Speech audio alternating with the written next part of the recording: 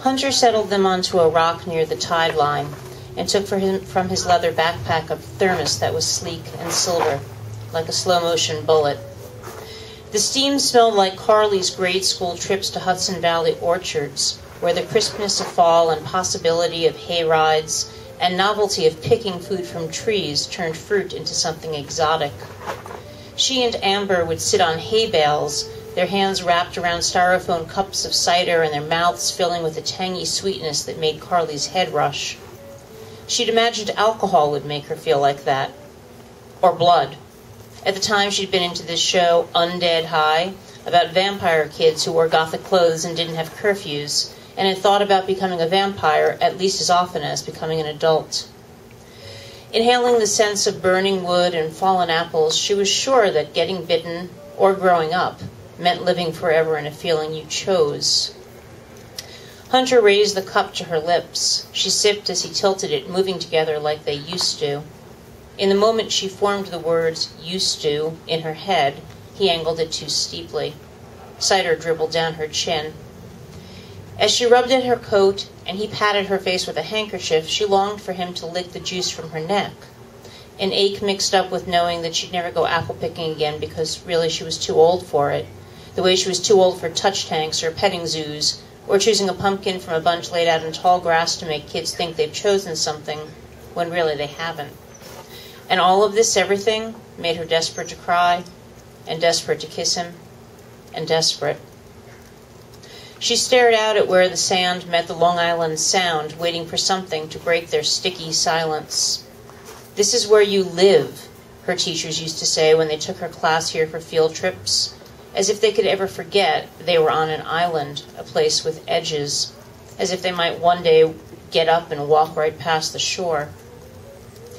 In second grade, she'd sat cross-legged drawing pictures of what she saw.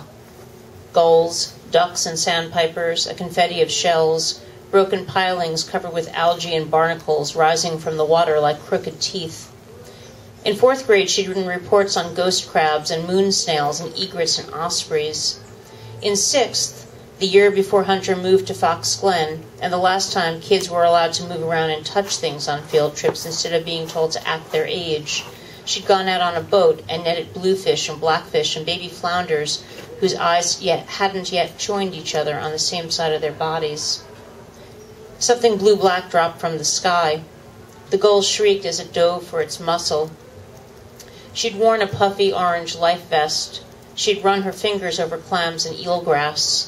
She'd watched the guide hold up a live horseshoe crab, which wasn't a crab at all, but a marine spider whose knot shell was just a skin it left on the shore when it outgrew it. "Behold," the guide had said before tossing it back, "the oldest living fossil." She'd had a teacher that fall who didn't last through winter, a teary woman who was always cleaning her glasses with the hem of her skirt, and who'd made kids say the things that used to live in shells had passed away instead of died. Carly handed the cup to Hunter. He shook his head and took out a second one. "We always share, H. We need to talk about your feelings." He scraped the toe of his loafer into the sand. "My feelings?" "About sex.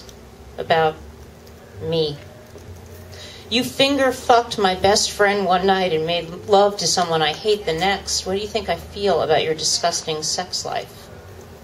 "What I mean is I understand you're having them, Carly. Feelings, sexual feelings, which are normal, very normal, but which to talk about are rather awkward." Awkward was her mother, Gretchen, laying out tampons and pads on Carly's bed and arranging them into rows and columns, a bingo board of feminine protection, while she explained in monotone Carly's womanly options without looking at her. Carly had been 10 and already school-informed. Gretchen had been ashen and double-dosing the Percocet and whispering, "There can be a smell." Discussing Carly's sexual feelings for Hunter with Hunter was an undiscovered continent past awkward, a place overrun by flesh-eating monkeys who sucked on your intestines while you were still alive. For a long time, people have been trying to get through to me about how we act, Carly, the way I let us act, the back rubs, the lying around together, the co-sleeping. It's selfish of me. It's not fair to you. Don't I decide what's fair to me? What you want, what you're hoping for, it's not right to give you that hope. We go around acting like we're married, but Carly, we're not even a couple, and we won't be. In her head, she formed gorgeous long paragraphs of breathtaking sentences that explained exactly how wrong he was about her feelings for him, which were nuanced and not at all needy or clingy or an urge away from humping his leg. I'm losing weight, 2 pounds last week. Only after the words left her mouth did she remember that he had read the personal trainer's assessment, 57 pounds overweight, that her mother had taped to her bedroom mirror. You should be with pretty girls. It would be a waste. But Hunter, maybe someday it'll turn out underneath this. Me. She couldn't stop saying things she didn't exactly mean, none of the words matching what was in her head. We don't know, you know. Underneath, I could maybe be beautiful. The wind blew his hair into his eyes. In the seconds before he raked it away, he could maybe want her. Sometimes in bed, she ran her fingers over her stomach, pretending her hand was someone else's hand, trying to separate the feeling of stomach on fingers from fingers on stomach, and telling herself they were the fingers of a blind person, the kind who's been blind since birth and couldn't match the shape of a person to a picture in his head. She told herself blind fingertips could think her belly was velvet and fur, textures that let you in. Hunter took her hand in his but didn't squeeze it, his grip like a blank piece of paper you'd expect it to be a note. Why we can't work, Carly, it's not what you're thinking. To feel turned on, he breathed deep. Let's take Violet. You already have. You know who Violet thinks she's sleeping with? The guy I see in the mirror, the not me guy with the face and the charm and the confidence. And when I sleep with girls like her, people who believe I'm him, I lose myself in being him. To be blunt, it turns me on. He blushed, shrugged, looked away from her at the water. But you know me, see? And you can't unknow me. My ugly truths, my pettiness, my cowardice. He turned back to her and kissed her forehead. I'm not turned on by being me. And I can't be anyone but me with you. In his eyes, she saw how badly he wanted to believe this lie. He wanted to be someone out of a book, a self-hating prince who didn't notice the fat chick was fat. A prince in Prada shoes and a Patek Philippe watch and a $500 haircut who didn't care that she had the shape of a profiterole and the muscle tone of pate. You needed to be able to live with the you in your head.